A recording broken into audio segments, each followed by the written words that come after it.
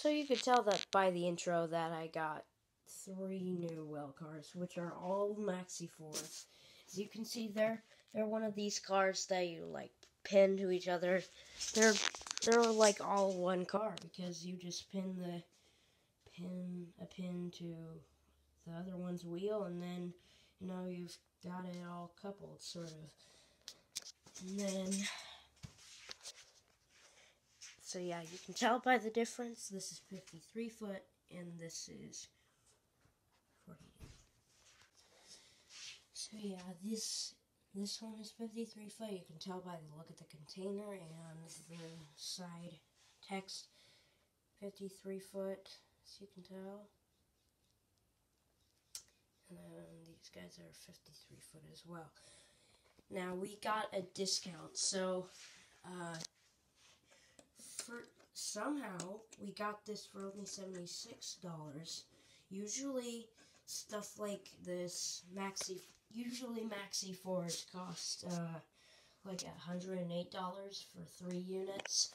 So we got 3 units, and we got a really good discount, so yeah. And also we got my BNSF locomotive fixed finally. Turns out it was a bad circuit. There was nothing wrong with the motor. They said the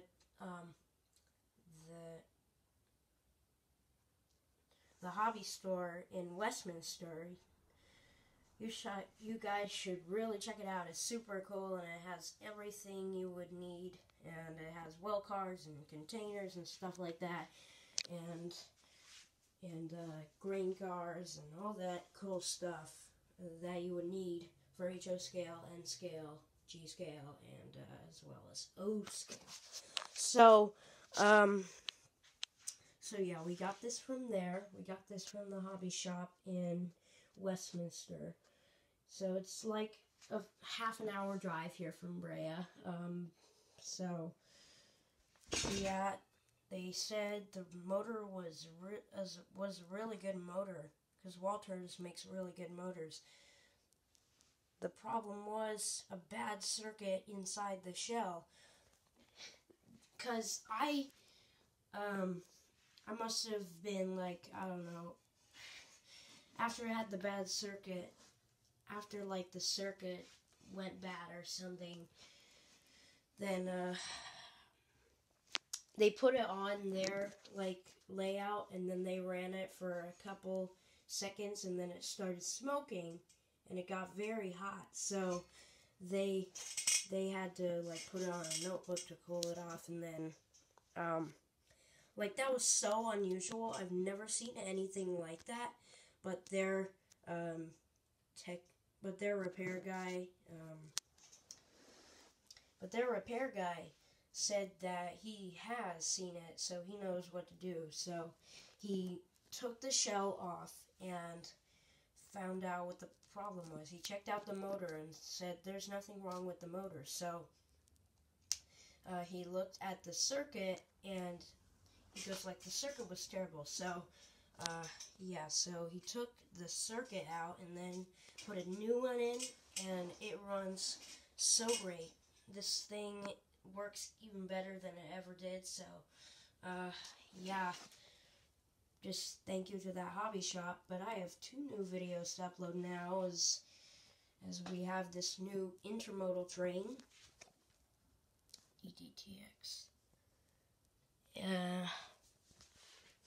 But yeah, let's run it around a little bit.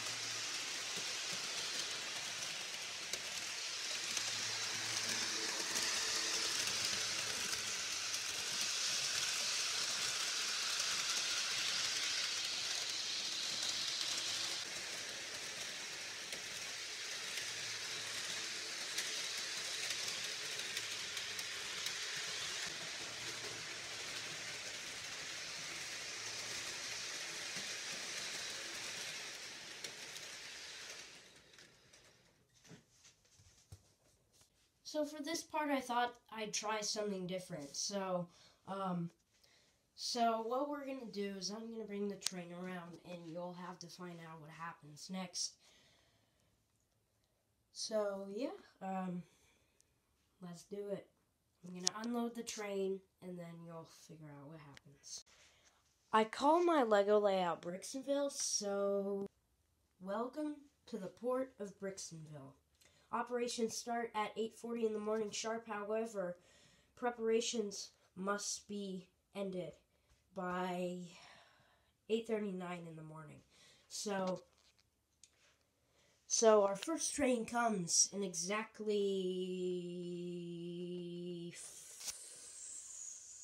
6 minutes. 6 minutes.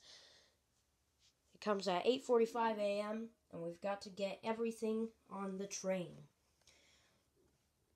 First, we must make sure if the train has enough room to pass these leftover cars. I think so. In theory, we should have enough room for the train to pass.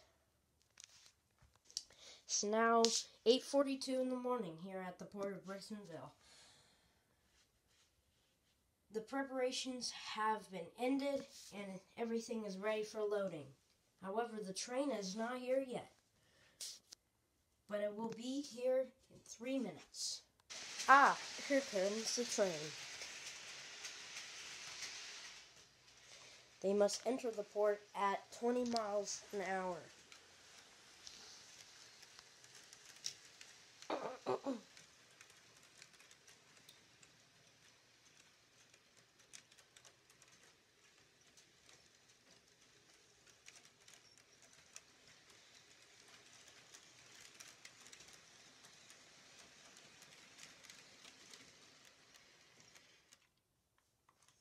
And now that the train has arrived, we can start operations.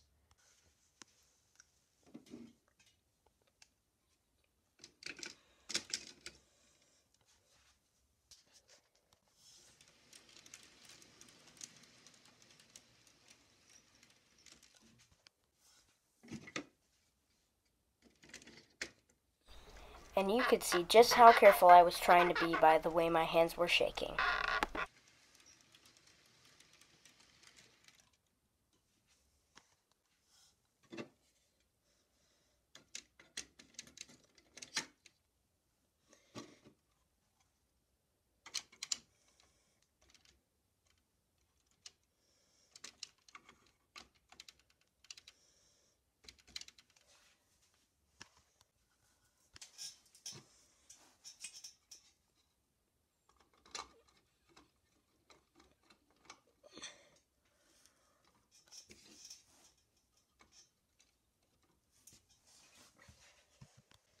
Now the Chicago and Illinois Midland boxcar, I decided not to load because I have nothing to load it with.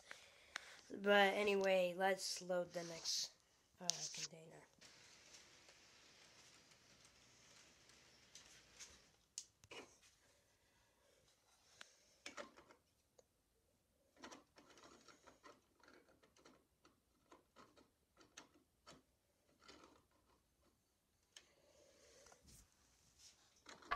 And you could see just how early I was up in the morning here by me showing my pajamas.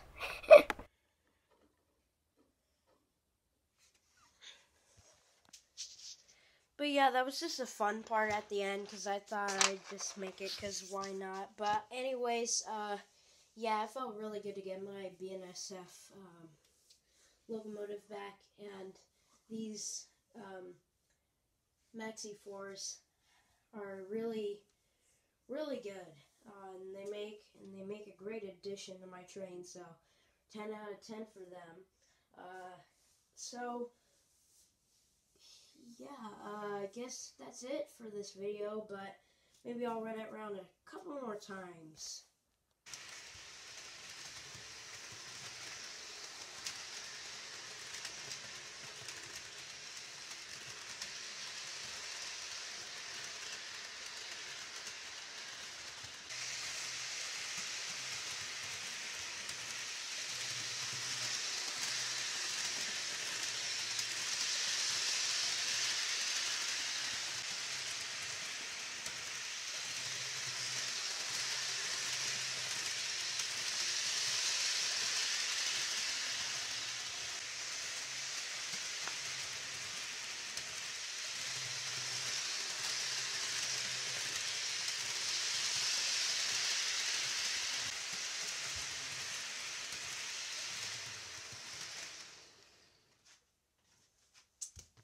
once again, the new CSX intermodal containers are great containers, and the Maxi Fords are great, and yeah, I'm so thankful for all of this.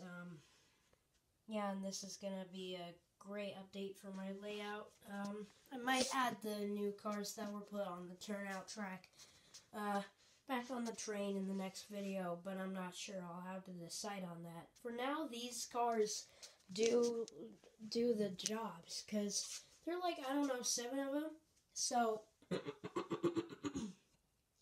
so yeah, with these new additions, it's 7 cars. So, without this addition, it would be just 4. So, yeah, these might get the job done, but I'll have to think, and if I make my decision, then I will put the cars on the turnout track back on the train. But you guys should let me know down in the comments below if you think I should do that or not, because I'm not sure about it. So, yeah, you just let me know your thoughts in the comments.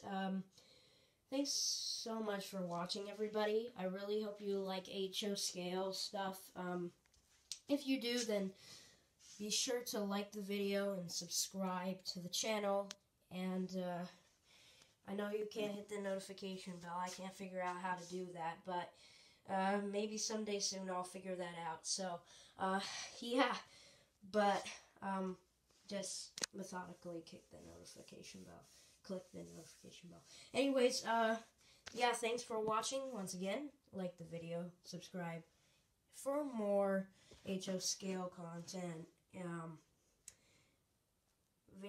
garbage truck videography, fire buffing, so much more, and trains, rail fanning, I mean. So yeah, really hope you enjoyed, and yeah. Have a good Sunday, everyone. Speaking of that ending there, I filmed this video on Sunday, but since it's not Sunday, have a good Tuesday or Wednesday. I'm not sure when I'll post this video, but probably Tuesday. So have a good Tuesday.